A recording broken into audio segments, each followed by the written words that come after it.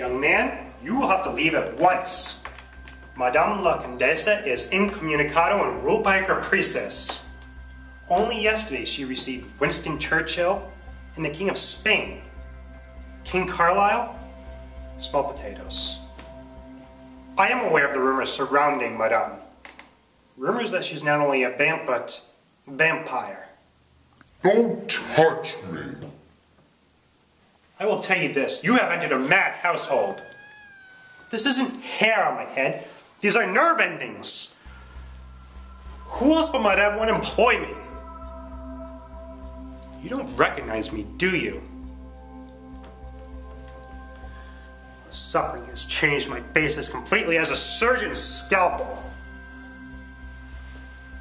I will tell you this. Baby Kelly Andrews lives. Yes, Baby Kelly Andrews, the hatchet-wielding vaudeville child star as the Purple Press once dubbed me. I did them all in after an actors' fund benefit in Kokomo.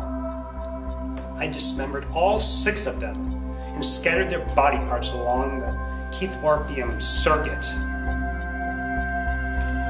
Only one person would aid my escape from that lunatic asylum, and that was La Condesa. For her sake, I would gladly strike again.